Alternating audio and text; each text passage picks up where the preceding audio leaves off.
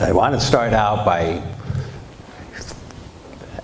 having us remember a time when we were in that social setting with some people that we were not familiar with, we did not know very well. You ever had that feeling where you're standing there and you don't know what to say? And you're just like, oh, I wish I had something clever. I wish I had something brilliant to say, but I can't think of anything to say.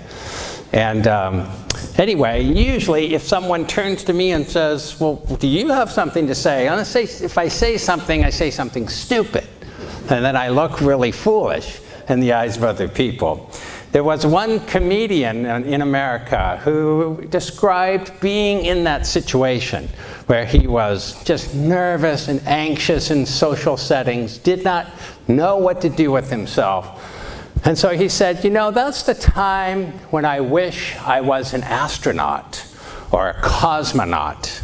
Because then, if people would turn to me and say, well, what do you have to say?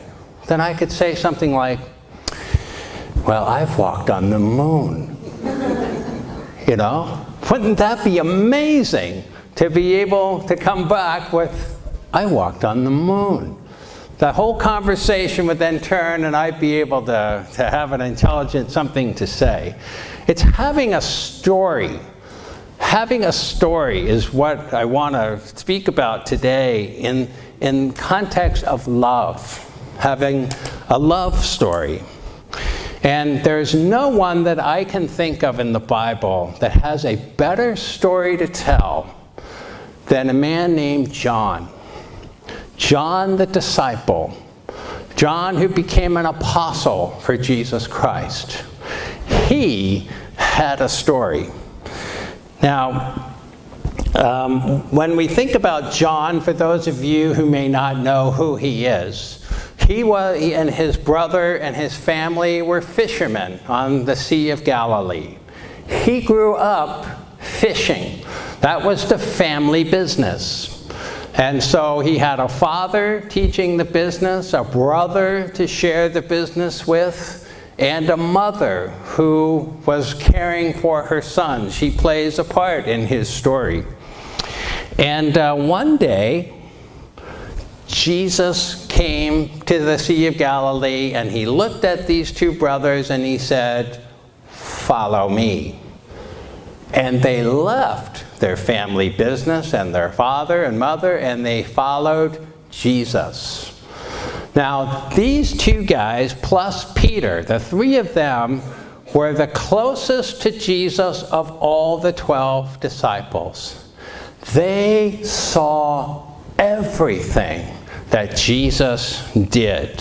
Think about the stories that John could tell if someone turned to him in a conversation and say, well, what about you? Think of what John could say.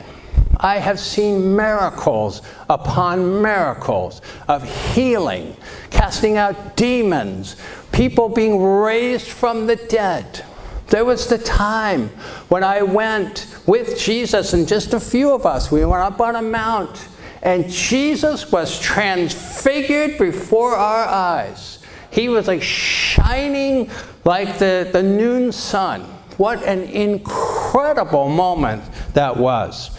He heard all of the teaching of Jesus again and again and again. He knew the teaching of Jesus about the kingdom. But he also saw Jesus get arrested. He also saw, he was the one who actually witnessed Jesus being crucified, hung on a cross, and he saw him die. He also had that as part of his story. But that was not all, thankfully. He saw the resurrection of Jesus Christ. He saw Jesus numerous times in the flesh, touching him and realizing that Jesus had risen from the dead. And then she saw Jesus with the others, watching Jesus ascend up into heaven. I mean, I would take any one of those. John had them all. as a part of his story as a follower of Jesus. Then a few weeks later, he was sitting with a group of people, and the Holy Spirit came and poured upon them. And he spoke in other languages and was filled with the Holy Spirit. And then he and Peter and the others began doing wonders and signs and healings just like Jesus did. And so, the guy, I would love to be standing next to John when he's telling those stories, wouldn't you? I mean, that's amazing amount of, and the thing about John was he lived longer than any of the other disciples. All the other disciples had been martyred for being followers of Jesus, but John lived to the end, to a full life. Jesus, for example, was crucified and then raised from the dead in about 33 AD or thereabouts. John, when he sat down to write his gospel, the Gospel of John, and his letters, he wrote those in the 80s or the 90s. So 50 to 60 years on, he has had a full life of seeing the church explode throughout the Roman Empire. He saw Paul, he knew Mary.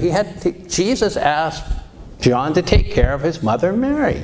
He had a very close relationship with her. So just an incredible story. He could talk anybody under the table with stories of things that he experienced. But when we see what happens with John in his experience of being a follower of Jesus, he doesn't talk about any of that stuff.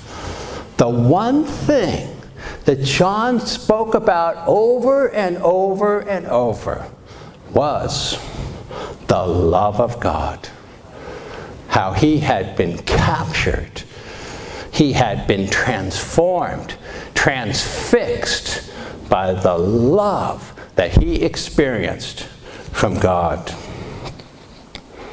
Do you know, this might be something, this was something I forgot about, but the Gospel of John talks about love. This is his gospel that he wrote. It talks about love 57 times throughout this gospel. That's more than all the other gospels put together. His letter, 1 John, references love 46 times. He just could not stop talking about love. What happened to this guy? And I want to ask us, all of us, this is a question for all of us. If we're sitting here, and maybe you're hearing about Jesus for the first time in your life, maybe you've been hearing about Jesus, but you're still not sure what to make of him. Or you've been a follower of Jesus for a long time. The question is, we are all, or actually the matter of fact is, that we are all looking for love. God made us to be in love relationship. And that primary relationship is supposed to be with him. The question that we have tonight is, where are we looking for love to fill that need and desire that we have for love? Where are we looking for it? God created us to have a love relationship with him. This is to be the primary source of the love that we experience in our lives. But if we do not have that love connection with God, then what happens is we begin to try to get that someplace else. And we start looking to our relationships with others. And we just, just in the hunt, in the search, could be marriage, could be children, could be any number of ways that we are trying to draw in the love that we long for. And so often, and I know I speak for everyone in this room, especially for myself, that when I do not find the love that I'm looking for, I'm disappointed, I can be brokenhearted, I can be hurt, I can be so frustrated with love. In the pursuit of it, I can just decide, you know what, I'm done with this. I'm just going to put up a nice wall around my heart, and I'm just going to choose to disconnect and not have any expectations of love of others. You don't have to worry about loving me, but don't worry, I'm not going to love you either. And we're just going to live in this defensive posture and not experience the fullness of love that God designed for each of us to experience. That's why I want us to look at John. I mean, John, he was transformed by the love of God. And I want to just follow along with him to see what happened to him. How did this happen to him? And what can we learn from this? Now, what was John like when he first met Jesus? What was he like? Do you know what Jesus called James and John? Because of their temper, their temperament, he called them sons of thunder. There was one day when Jesus, with his disciples, wanted to pass through a town, and the people said, no, go around our town. You're not welcome here. It was James and John that turned to Jesus and said, Lord, do you want us to call down fire and wipe these people out? Jesus turned and rebukes them. The scripture here is Luke 9, 54 and 55. Listen to what Jesus says. When his disciples, James and John, saw this, they said, Lord, do you want us to command fire to come down from heaven and consume them? But he turned and rebuked them and said, you do not know what kind of spirit you are of. For the Son of Man did not come to destroy people's lives, but to save them. A little bit later, the disciples were arguing with each other as who was the greatest among them. And John and James, were able to double team the other disciples and outnumber them. We see this sometimes with kids, brothers and sisters, they can kind of win when they're in the other group of people, like this. So James and John are proving beyond the point that they're really the most important. In fact, one day they came to Jesus and asked him, Jesus, we have a request of you. And what's that? We want to sit on your right and on your left side in your kingdom. Can we do that? Jesus said, you have no idea what you're talking about. Okay, you have no idea what you're talking about. But let's look at what it says, Jesus' response to them in Mark chapter 10. When the other disciples heard that James and John had tried to get this special request, they were upset with these two. Now the question is, why were they upset? Because those guys thought of it first, that they were going to get ahead of them. So you could see that there was this struggle for position, for power, for authority.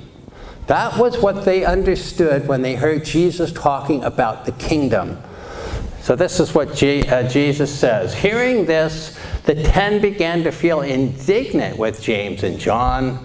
But Jesus, calling them to himself, Jesus said to them, you know that those who are recognized as rulers of the Gentiles lord it over them, and their great men exercise authority over them. But it is not this way among you. But whoever wishes to become great among you shall be your servant. And whoever wishes to be first among you shall be slave of all. For even the Son of Man did not come to be served, but to serve, and to give his life a ransom for many. Now we need to listen to what Jesus is saying here. In the previous scripture, he said, the Son of Man did not come to destroy people's lives, but to save them. His purpose and plan was salvation, to save people. Then he says, he did not himself come to be served, but to serve, and to give his life as a ransom, a payment for many. Notice what he's saying. He's countering their quest for power and authority and their fiery tempers. He's saying, if you want to make it in my kingdom, this is the way that I need for you to be. Because Jesus came into the world to reveal to us the love of God for his creation. And the way he demonstrated that, friends, was saving people, serving people, not being served, but giving his life up for the sake of others. This is the kind of love that God has. The love of God, as was witnessed through Jesus, is self-giving, self-sacrificing love. It's a willingness to lay down my life for the sake of another. This is God's love. This is not human love, by the way, in case you were wondering. This is clearly something unique to God. And so John, and probably only after the resurrection, and probably only after he received the Holy Spirit of God in him, did he begin to understand the breadth and the length and the height and the depth of the love that God had for him. Listen to some of the things that he says in his love letter, 1 John. We know, by the way, we always remember John 3:16, for God so loved the world. Just put a number 1 in front of it. 1 John 3:16, that's also a great verse to remember. We know love by this. Now listen here. How do we know love? We know love by this, that he, Jesus, laid down his life for us. And we ought to lay down our lives for the brothers and sisters. A little bit later in the letter, he writes again, 1 John 4:9 and 10. By this, the love of God was manifested, or was made visible and made clear to and in us, that God has sent his only begotten Son into the world so that we might live through him. In this is love, not that we love God, but that he loved us and sent his Son to be the satisfaction for our sins. Are you starting to hear this? He came not to destroy, but to save. He came not to be served, but to serve. He came to give his life a ransom. He laid down his life for us. This is how we know love. And we know love is clear and visible in that Jesus was sent into the world that we might live in him and that he might be a payment satisfaction for us. Now this doesn't sound like the love that we get in the movies, is it? Are you hearing any of this? I think it's just any movie, this is not the love that we see there. Love in the movies is all about romance and about filling my needs. It's really, the focus is on me. And what can I achieve and get, and what can you give to me? What can I give to you? But the love of God is a completely different kind of love. And I want to come in now on a couple of verses that are they just grabbed me this week. Because I believe that John did not figure this out right away. And friends, none of us does. It's a process of understanding the love of God for us. Listen to these words that John wrote in chapter 4, verse 16. We have come to know and have believed the love which God has for us. I'm going to read that again. We have come to know and have believed the love which God has for us. What is he saying here? We have come to know. That's process. Okay? Now there's a couple of different words that you can use in the Greek to express knowing, that we know something. The one that we're familiar with in our academy is knowledge based on observations, gathering of information. I know a lot about something because I looked up all of the information. That's a knowing. But there's another kind of knowing, and it's the knowing that John is using here. And this knowing is completely different. It means to, it's knowledge that is gained by personal experience. That's a completely different kind of knowledge. It is something that we experience in our lives. It's something that happens to us. And I understand and I know something because it happened to me. It's not something that I gathered information about. That's fine. But for love, it's something that we must experience. It's experiential. It's relational. There's an intimacy involved in this, where someone is relating to us in a way that we can personally understand and experience. And John says, we have come to know by experience. And once he had the experience, he then believed. Believed in what? Believed the love. The love which God has for us.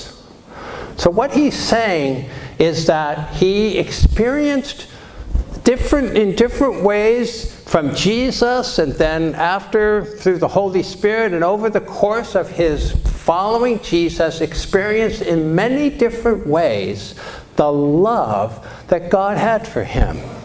And he experienced it enough to where he could say, I now believe in this love. I can rely on this love. I can put weight on this love because it is real. It is there. It is something that I have experienced, and I know. I have faith in it. There's a very strong connection between experience and faith, friends. And this John came to a place where he knew he could rely on the love of God. He had full confidence in God's love for him. Now, I heard from a friend this week an interesting story, and I went to research it a little bit more, and that was that children that grow up in unstable environments, in a troubled home, or in an orphanage, or you go to the sub-Sahara of Africa today, there are 28 million children who wake up every morning and they have no idea if they're going to get to eat food that day. They experience something called food insecurity. And so it's a crisis of physical and emotional proportions for small children when they're never sure if they're going to get a meal.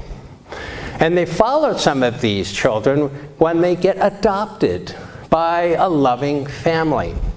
And they come into the family and they begin to engage in certain kinds of behaviors when they come from a food insecurity experience.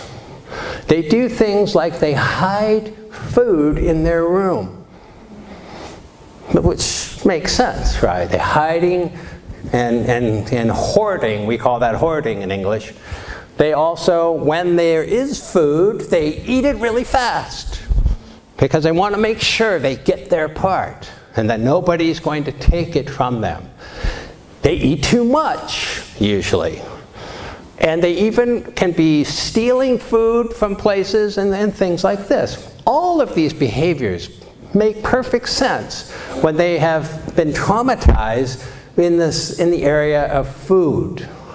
But here they are in a family that is feeding them. Now these families oftentimes get instruction. You feed them 3, 4, 5 times a day. You give them plenty of food. You make sure that the atmosphere around the time you're eating is calm, relaxed, and full of love.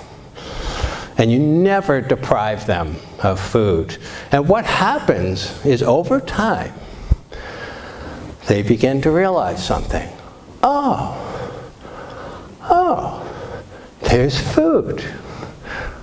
I can count on this.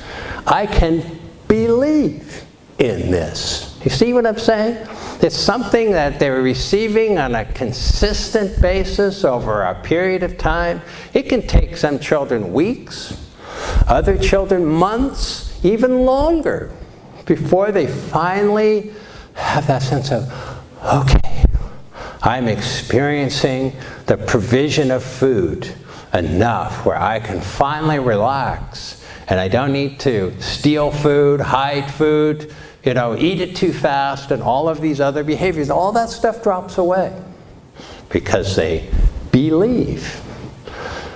The same thing is true with God's love. We hear about it, but if we don't have experiential knowledge that we have received the love of God pouring into our hearts, then, it's very difficult to believe this love, to trust that love, to lean into that love, to depend on that love. It's like, whoa, hold on. I'm gonna be doing other kinds of behaviors.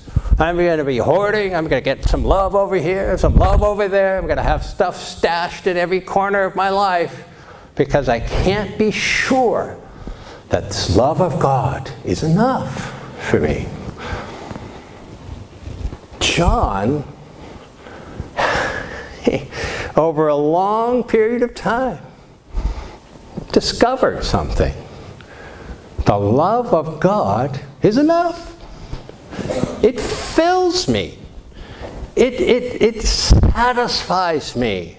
The deepest longings of my heart. I feel the presence of God. Not always, and here's the thing. Because you don't always feel the love of somebody else.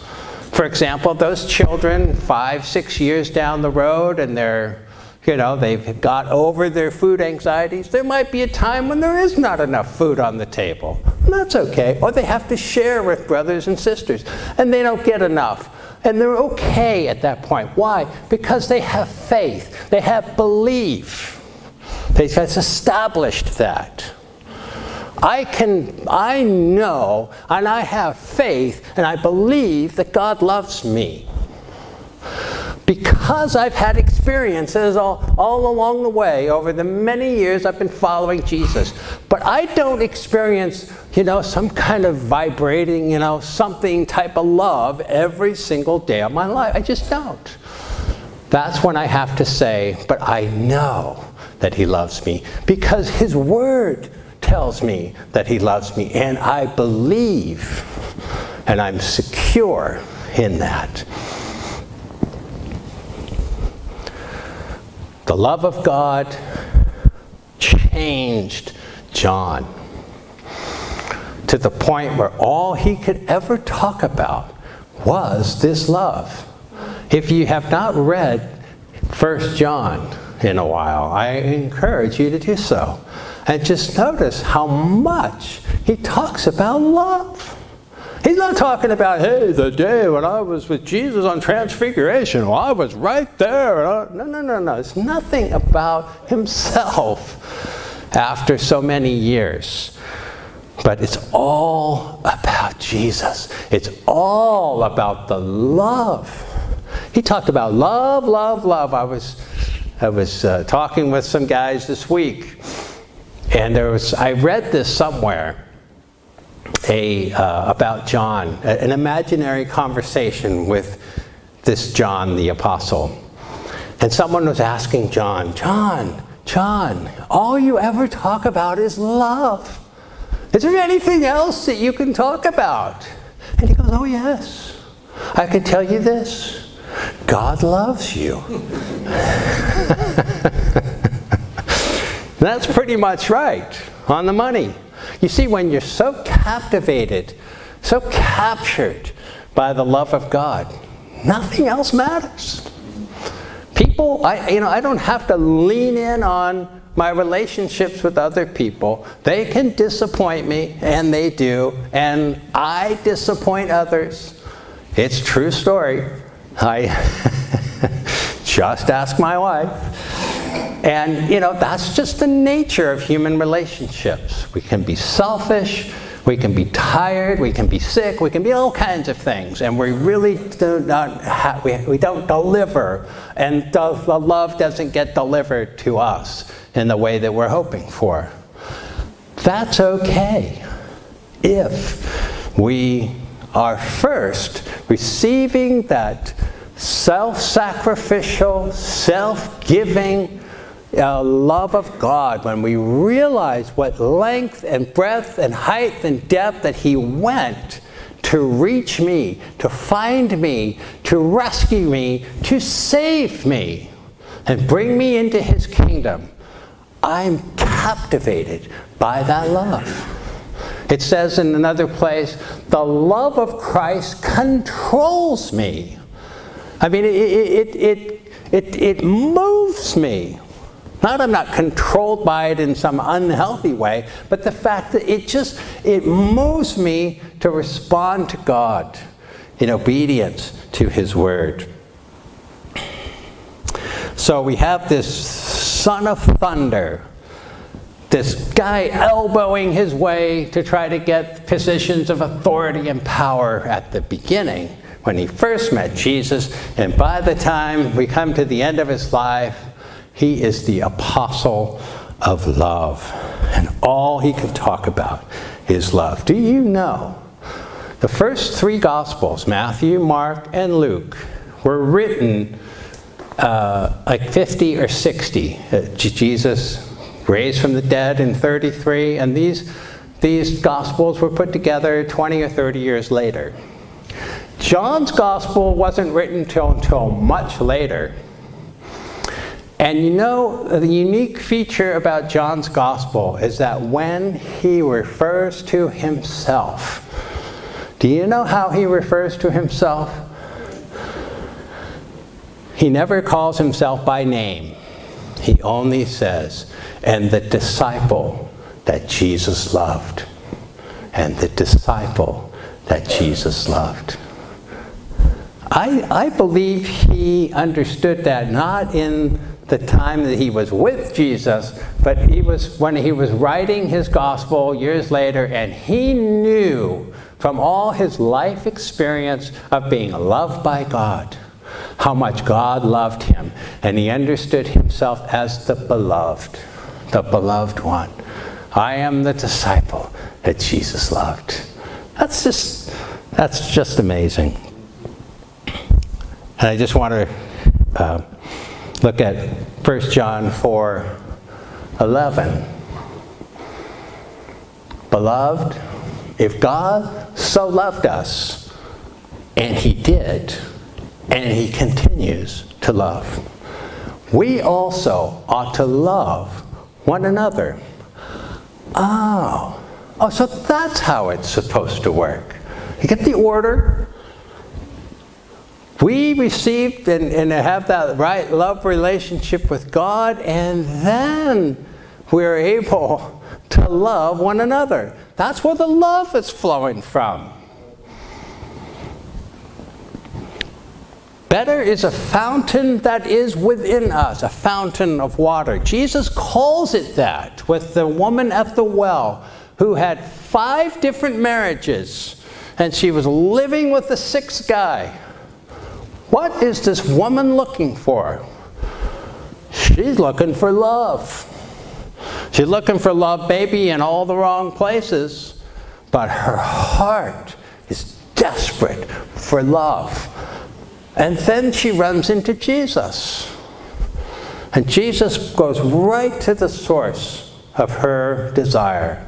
Says, what you need, I can give to you rivers of living water, that when you drink this water, you will never thirst again. Wow. What's he talking about? He's talking about the love of God. The love of God. Friends, we cannot give to others what we ourselves do not have. We cannot give what we do not have. And what we need, God gives in abundance, never-ending love. And he demonstrates it to us through Jesus Christ.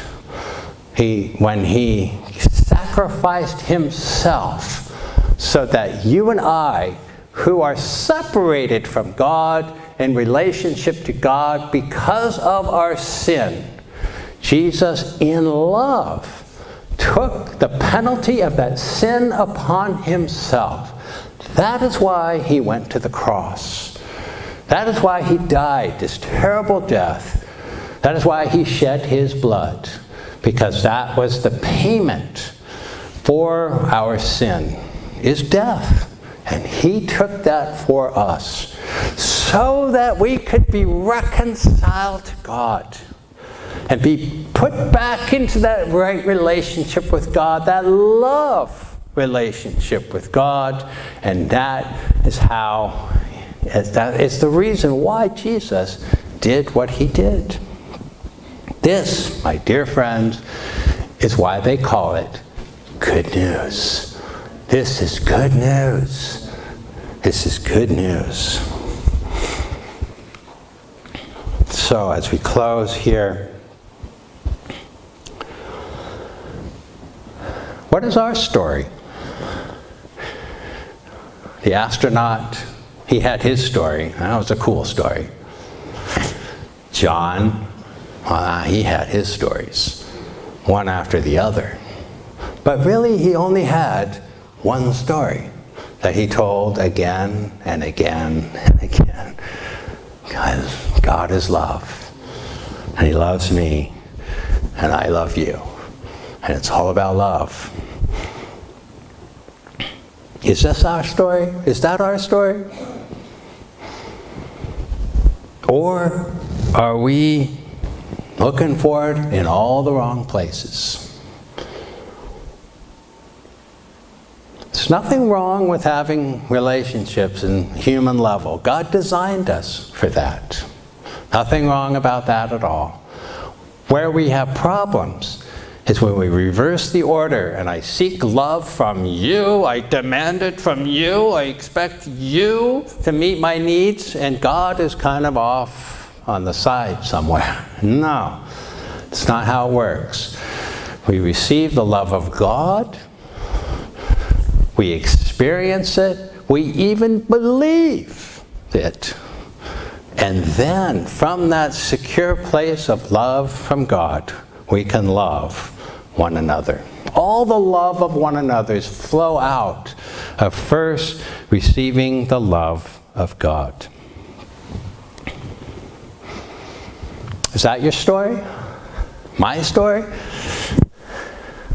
My story is more of the building walls story. That's more of my building edifices and walls and barriers, making it difficult for people to love me.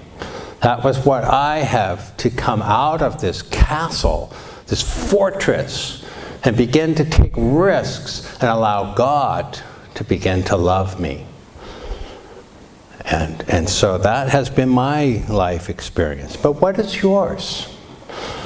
Where are we in relationship to the self-sacrificing, self-giving, serving rather than being served love of God that is ever present for every one of us right now?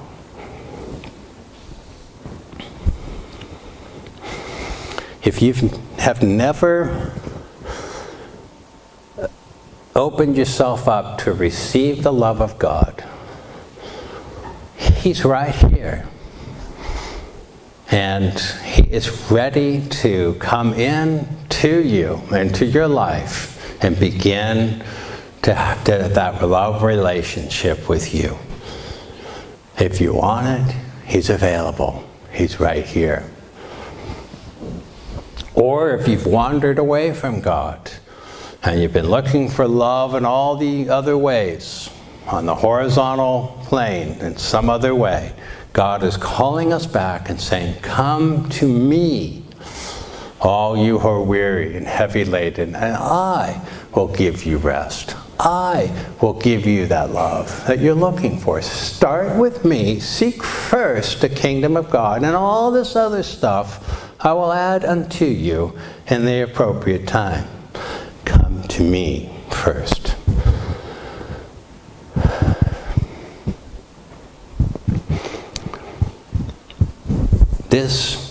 This is love, the love of God. This is what's available to us. That's why Jesus came 2,000 years ago, was He opened the door to love. Please stand with me and let's pray.